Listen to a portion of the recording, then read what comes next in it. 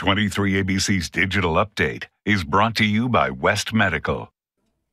I'm Callan Hallman. Here's what we're tracking on this Monday. Despite those high winds across the state and here in Kern County, it appears power has been restored to hundreds of local customers who were impacted by public safety power shutoffs.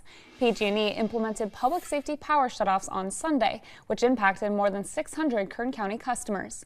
The shutoffs began Sunday afternoon at 3 p.m., and PG&E had originally said that power would be fully restored by 10 o'clock tonight. However, at last check, power has been restored to all local PG&E customers who were impacted by those shutoffs. And some schools throughout Kern County will reopen for in-person learning this week. This after Kern County has spent 2 weeks in the red tier of the state's reopening system. Rio Bravo Elementary School opened today for kindergarten and TK students. The Kern High School District will welcome students with moderate to severe disabilities back on Wednesday. Student athletes can also begin after-school conditioning that day. Panama Buena Vista is bringing back special education students starting Wednesday, and Bakersfield Christian and Garces High School will allow all students to return this week.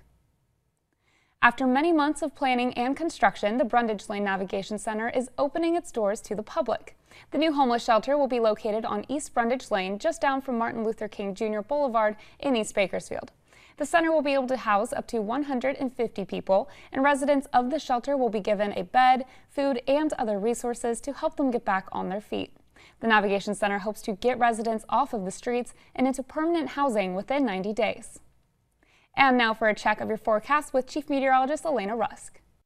Hey, good morning. So we're still tracking this system closely. It's well off to our east. You see all the snow and heavy rain there on the front side. Here on the back side, some passing clouds, some blustery winds, some much cooler temperatures again today. We had the 60s yesterday afternoon. That continues today, but with those winds rushing in from the desert, it keeps you only in those 50s for the South Mountains of Tehachapi and Fraser Park, but also leaves you dangerously dry with those blustery winds. So we're very concerned about the fire conditions for today. Were there to be a spark, it would quickly get out of control up there.